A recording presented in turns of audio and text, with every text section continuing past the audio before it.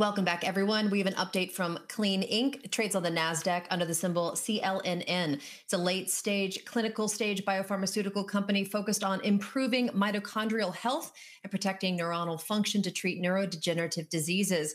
Happy to welcome President and CEO Rob Etherington. Welcome, Rob. We're happy to hear your update. Thank you, Anna. It's a pleasure to be here and to see everybody virtually, at least, on this hopefully pleasant July day for most of you, though I certainly recognize that the eastern seaboard has been slammed with a lot of rain of late. Where I am, though, in Utah, it's presently beautifully sunny outside, and I wish that you all have a good rest of July. Clene just met with the agency in June. We announced this just the 4th of July week, and that enabled a very clear plan for our analysis of neurofilament, the biomarker neurofilament. Now, I think, Anna, for your listeners, let me just give an update of that. When the disease ALS attacks the neuron, it leaves a debris field in the bloodstream, and that debris field can be measured. It's a cytoskeletal protein remainder of what's called neurofilament light. So similar to how glucose might be a measure of diabetes problems, cholesterol might be a measure, a biomarker measure of cardiovascular problems. High neurofilament levels is a biomarker or an indicator of ALS challenges in the neuron. So what you and I and all the human family relies upon for this choreography of life that enables us to move and walk and talk and eat and chew and breathe, that is driven by neurons.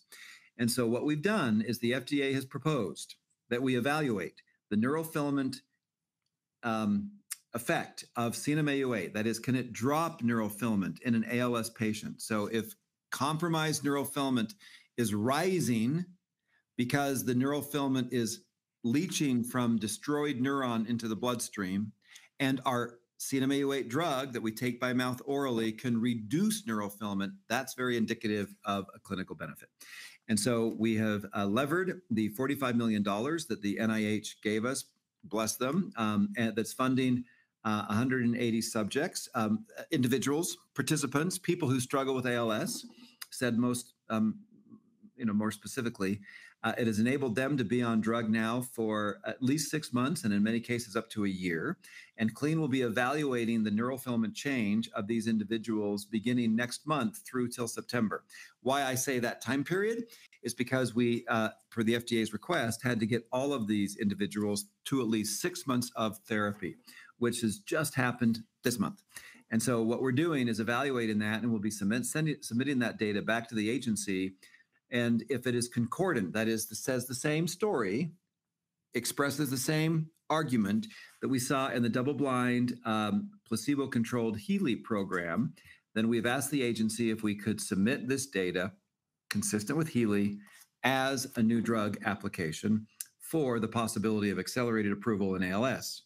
Now, secondary to this, and not, one could argue primarily to this, not secondarily, we've submitted a whole separate dossier to the FDA on survival alone, because we achieved the secondary endpoint in the Healy point on the 30 milligram dose for survival reduction. And we've also announced earlier this year survival against a concurrent control, regimen A, that also showed a concordant or similar survival benefit. So we've submitted this dossier to the FDA, and we have a meeting, as we announced, the 4th of July week, also in the third quarter, to discuss this. So whether the FDA lets us put forward a new drug application based upon neurofilament or survival or both is a conversation that we'll be very much looking forward to having with the FDA over the course of the next 90 days. Wonderful. Congratulations with that. Can you talk about when you might anticipate having new data and a little bit more on filing that new drug application? Well, this data that I just spoke of is all coming to us in the very latter part of the third quarter. And so that data will be submitted to the FDA in the top of the fourth quarter, with the ability, as we're planning and preparing, the filing of this new drug application by the end of the year. And so the way this works at the FDA is then they would take all that data. It then becomes a review that they proceed with over the course of 60 to 70 odd days, which means that in the first quarter of 2026, 2026, we would find out if that new drug application is accepted.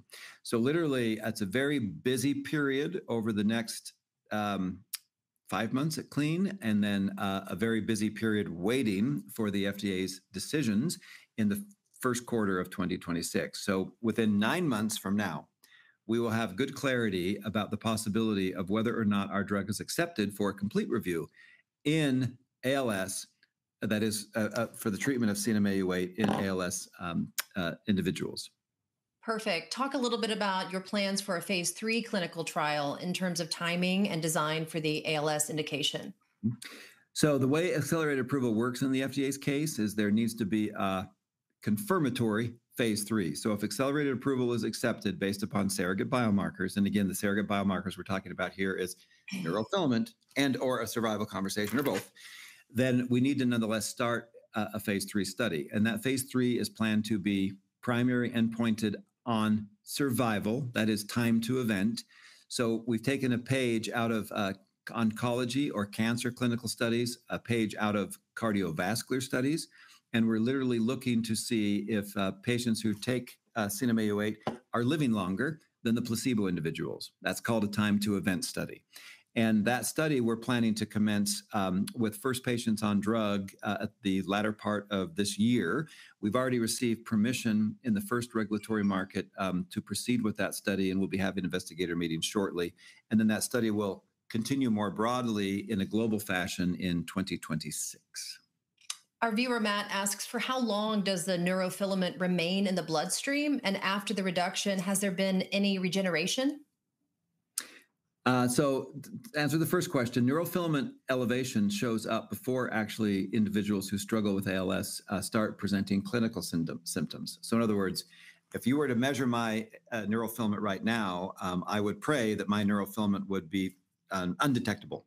That is, that my neurons are doing their job. I'm still functional, more or less. I can do everything I like to do. I just hit 59, so I have the inevitable, nearly almost 60 aches and pains. But other than that, I'm doing fine. And but if my neurofilament was rising and I had that blood test, I would think, uh-oh, batten down the hatches. Clinical effects are about to hit me. So to answer Matt's question, yes, neurofilament does still stay elevated unless Clene remains, by the way, the only drug in a phase 2 double-blind placebo-controlled study that has shown a reduction in neurofilament. And then the second part of Matt's question. For how long does it remain in the bloodstream? And after the reduction, has there been regeneration? So we don't know the regeneration in the case of ALS yet, but we've just presented data at the American Academy of Neurology in April that suggests that we're both remyelinating a damaged neuron, and we are protecting the neuron that has been compromised. So we've seen return of effect through paraclinical biomarkers using MRI and visual evoked potentials in the MS population. We have not yet concluded that same work in ALS. We've been focused, frankly, on all the things we're doing in ALS otherwise, but we do see it in MS. So there could be a correlation in ALS as well, but we don't know for sure scientifically. Can you talk a little bit more about the CNM-Au8, what it's being investigated primarily for? Is it one indication or multiple indications? So the way we think about this is a little bit of a pipeline in a product, as we call it, because the MS data is actually being discussed with the agency also this quarter. We mentioned that as well in our June 30th update. So in other words, we have 3 meetings with the FDA that are face-to-face on either of ALS 2 meetings or MS 1. And the MS discussion is what's called an end of phase 2 meeting. We've just sent them all of our dossier on our multiple sclerosis program. It was the same dose, same drug that we're talking about in the case of ALS.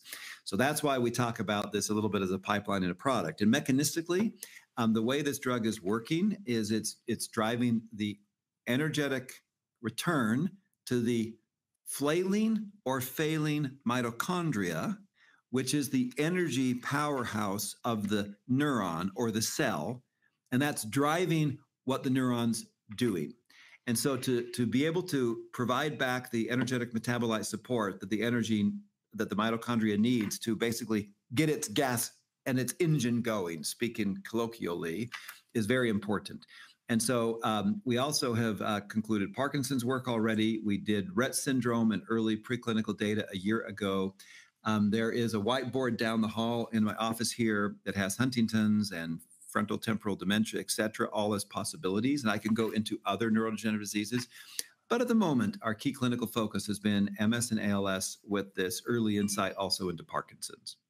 Well, fantastic update. Great work. And please continue to do this important work for all of our viewers. It's Clene on the NASDAQ CLNN. Rob, thank you for your update today.